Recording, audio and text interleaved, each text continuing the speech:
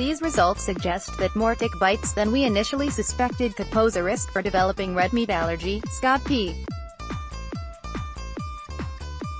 Commins, MD, PhD, San Francisco, PRWEB, February 23, 2019. Alpha-gal syndrome, AGS, a food allergy commonly known as red meat allergy, may develop from ticks' saliva itself, whether a tick has fed on another animal before biting a human or not. This news comes from a study presented for the first time at the 2019 annual meeting of the American Academy of Allergy, Asthma. Alpha-gal is not naturally present in humans, though it is in virtually all other mammals. According to first author Scott P. Commins, MD, PhD, these results suggest that more tick bites than we initially suspected could pose a risk for developing red meat allergy. Our original hypothesis was that humans developed the allergy after being exposed to alpha-gal through a tick that had fed on a deer, dog or other small mammal that has alpha-gal.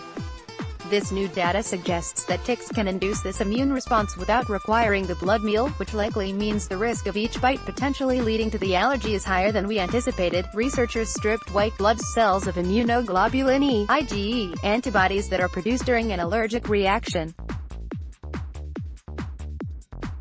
After being primed with plasma from individuals both allergic and not allergic to alpha-gal, tick salivary gland extract was introduced from 4 species of ticks. Reactivity was 40 times higher when alpha-gal IgE sensitized cells were introduced to tick salivary gland extract from Lone Star ticks compared to the baseline. Reactions were also found in Ixodes scapularis but not Amblyomma maculatum, the Gulf Coast tick.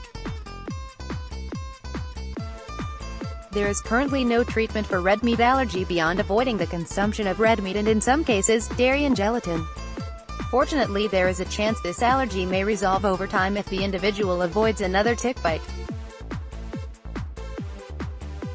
As research advances, there is hope a better treatment of red meat allergy will be found. Until then, experts urge everyone to take normal precautions when it comes to preventing tick bites.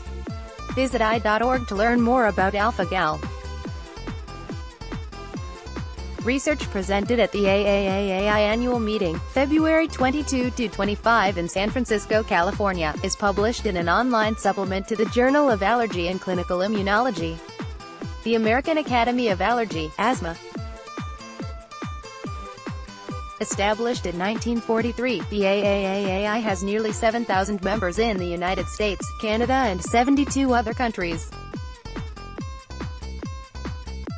The AAAAI's Find an Allergist, Immunologist service is a trusted resource to help you find a specialist close to home.